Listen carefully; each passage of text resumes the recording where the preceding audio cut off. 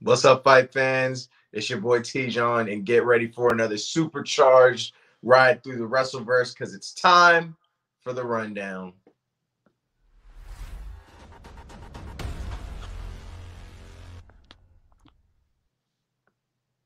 All right, so this rundown is going to be about last night's Monday Night Raw episode, and man, it was a treat. So let's get right into it. You guys already know how we do this. So, first up was The Miz and Cody Rhodes kind of previewing their match that happened later on during that night. Same old Miz antics, disrespecting the crowd, and Cody Rhodes playing with the crowd, getting them all on his side. Just his whole welcome back party is still happening. Then we got to see Veer Mahan, who was supposed to fight Rey Mysterio, ended up fighting Dominic and beating the crap out of him again. Another squash match. You can see Dominic just gets absolutely destroyed, manhandled, whatever, sent to the hospital. Poor Dominic, man. He does not belong there. So, yeah, pretty bad. Just as soon as I saw Dominic, I knew this was going to be a squash. But next up, we had this weird showing with Damian Priest versus AJ Styles, and the match just ended here. There was no actual official end. It just, you see Damian perform a seance, and then he gets bathed in that edge blue light, that Judgment Day light that we've been hearing so much about, and then he has the it eyes. It really reminded me of Pennywise. Like, look at this, bro. Super creepy eyes. So, yeah, weird. Really weird stuff. But next up, so Cody Rhodes and The Miz then fight next. And Seth Rollins comes out, I guess, just to watch. It was kind of weird. It was a really long walkthrough. You know how he does. And so The Miz was actually in pretty good control of this match for a good amount of time. But Cody Rhodes somehow slaps The Miz enough to get out of a figure four hold, reverses it, really was killing Miz at that point. Miz ends up getting destroyed by the Crossroads finisher, gets pinned, all to the delight of Seth freaking Rollins, who is just by the commentators smiling his ass off. He then joins in the ring, and we now have a rematch on our hands. He says, "You only got the best of me because of you were a surprise match. I didn't even know that it was going to be you, but now that I know, I got you now." So now we're going to have a Cody Rhodes, Seth Rollins 2. That's going to be awesome. But yeah. Next up. So backstage, Tommaso Ciampa is now finally on the main roster. He will be on Raw, but Elias or Ezekiel or whoever he is kind of spoils it. And so does Kevin Owens. Kevin Owens isn't having these antics and wants a lie detector to make it to show everybody that it is the same guy. There's no younger brother. This is BS. I agree, but I think it's hilarious. It's so dumb. Next, though, Liv Morgan and Naomi, the second disappointment of the night. It was supposed to be a tag team championship, and instead we got Liv and Naomi. It was a pretty good match, though, but that wasn't what I came to see. Liv almost pulls it off again and sneakily almost gets like this counter pin on Naomi.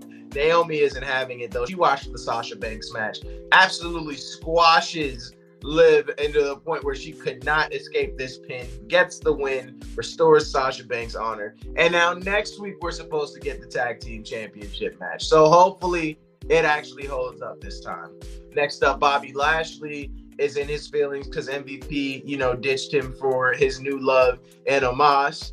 And so, he demands an explanation. MVP really doesn't give him much other than the fact that, he's tired of playing the back seat. He's tired of feeling like, he's not needed. Omos knows that he needs him, according to MVP. I think MVP setting himself up for failure here, but you never know. Apparently, they're going to fight again. So Bobby Lashley and Omos is going to be another rematch. So we'll see how that one goes. Next up, the EST, Bianca Belair fought Queen Zelina in a pretty entertaining. I wouldn't say that this one was a squash. It was actually pretty good. Queen Zelina, as you can see, is just so much smaller than Bianca Belair. Can't really do much, but she does her best. She's able to use her size to her advantage, does a lot of nice technical stuff. She had her in a nice little chokehold, but at the end of the day, it's still the EST. She's still way bigger than you, and she's gonna crush. And she power lifts her here and then hits her with this devastating KOD and gets the pin. Then all of a sudden, Sonya Deville comes out of nowhere, and Sonya is like, since you know you're the best, it's time to prove it and sign this open contract for anybody to fight you. And then as she's going to I guess announce her future opponent, she just straight up demolishes Bianca Belair, beats the crap out of her, and announces that her next opponent will be her. And who's surprised by this, man? If anybody's going to abuse their power to put themselves in a good position, it's going to be Sonya Deville. But it should still be a pretty decent match because Sonya Deville is actually a pretty good wrestler. So, nice little surprise. It should be fun. Next, we see Nikki ASH clearly got a demotion because now she's going after the 24/7 championship. Poor Nikki ASH. Maybe this is a sign that maybe you should start changing your character. It sucks that you're in there because you were actually pretty entertaining. But next up, look at that face. You got Otis and Chad Gable fighting RK Bro. They desperately needed a win, and unfortunately, they did not get it. Randy Orton demolishes Chad Gable with an RKO and gets the easy pin afterwards. So Alpha Academy is on a serious slide, man. I don't know what they're going to do, but it's like I said earlier, man, it's looking like the end of Alpha Academy, and I am hurt about it because, man, they're so fun to watch. But after that match, the Usos come out, and, you know, as foretold by Roman Reigns, they're coming for that unification for the tag team titles. But the Street Profits aren't having it. They tell the Usos, get in line. So they get to arguing, and then Randy Orton becomes a matchmaker for the night and has them duke it out for the contender match. And it was a really dope match. You see Montez Ford get jiggy with it after jumping over, you know, the ropes like he normally does, slamming into everybody. But the Usos were just too much. What can I say? They're diabolical. They're very smart when they're in that ring. And they end up getting the win, pinning Montez Ford. And they are now up next to get to that title. One step closer. Now we have a title unification match on our hands. Do I think it's going to work? Absolutely not.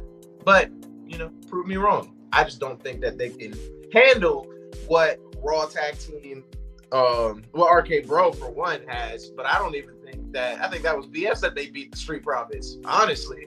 But, you know, they got to make it interesting. They got to make the stories juicy. But that's all I got for you guys. That is your Raw Rundown. If you like what you see here, don't forget to leave a like, comment, share, subscribe to Take It to the Ring. Follow us on all social media. You know the drill, all that. And until next time, guys. Oh, we're doing shoot session today. So catch us at 1 p.m. But until then, guys, this your boy T-John. Keep it real.